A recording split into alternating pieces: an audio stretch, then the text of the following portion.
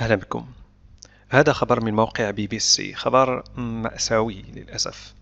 عنوان الخبر هو Migrant boat sinks off Tunisia leaving at least 20 dead. غرق قارب مهاجرين. Migrant boat sinks يعني يغرق قبالة سواحل تونس، ومقتل على الأقل 20 مهاجر، أو مؤديا إلى مقتل 20 مهاجر. at least على الأقل. sink يغرق. sink. Migrant boat sinks off Tunisia leaving at least 20 dead. At least 20 migrants have died after their boat capsized in the Mediterranean off the coast of Tunisia, officials say. Officials say يعني مسؤولون هم الذين قالوا هذا الكلام. officials مسؤولون. coast الساحل off the coast of Tunisia قبالة ساحل تونس. capsized انقلب. capsized. At least 20 migrants have died after their boat capsized in the Mediterranean off the coast of Tunisia, officials say. Tunisian Coast Guard boats retrieved the bodies of the coastal city of Sfax in central Tunisia on Thursday.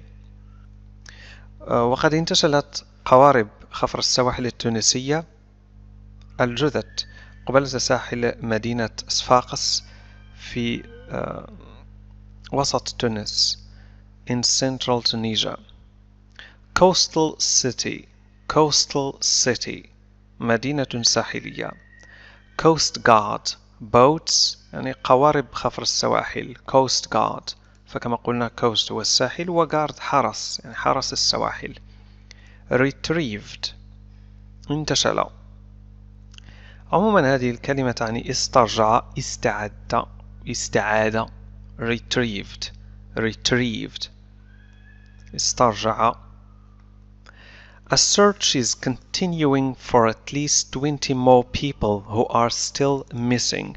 وما زال البحث جاريا على الأقل 20 شخص والذين لا يزالون مفقودين. A search is continuing for at least 20 more people who are still missing. الذين لا يزالون مفقودين. who are still missing.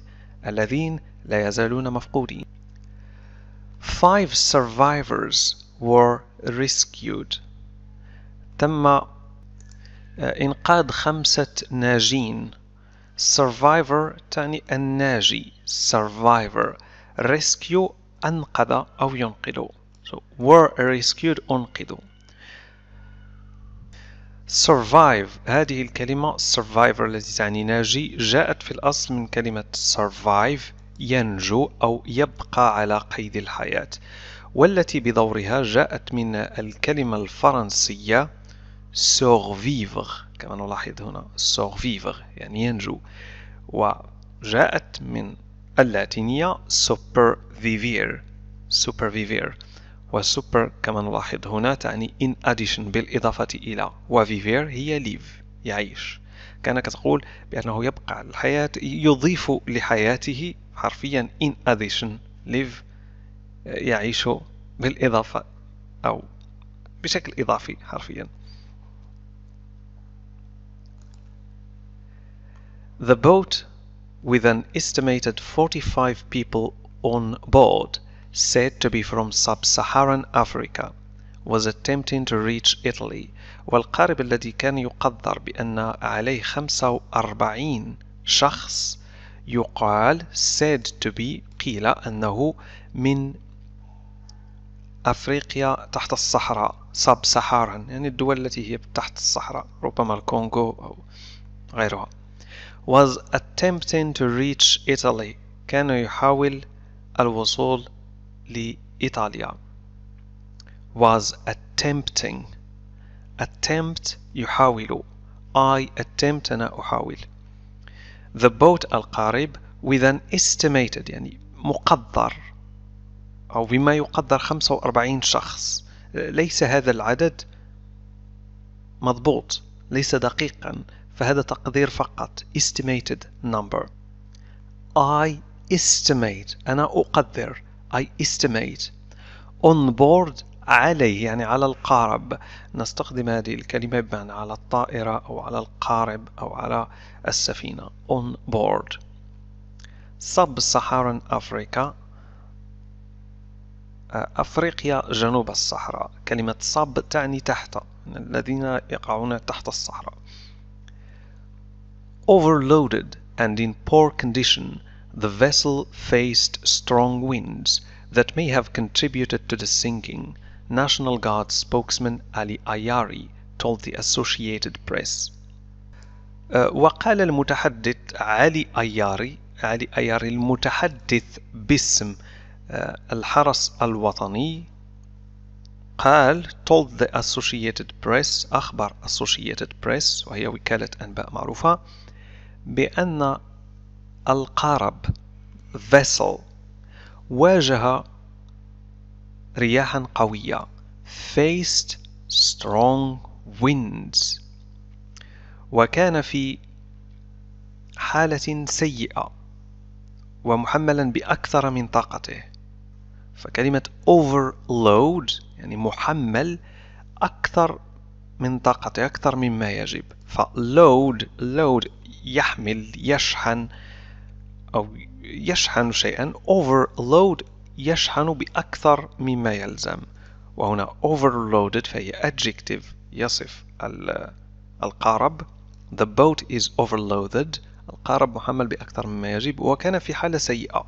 and in poor condition، وكما قيل هنا فهو واجه رياحا قوية faced strong winds، والتي ربما قد تكون ساهمت في إغراقه.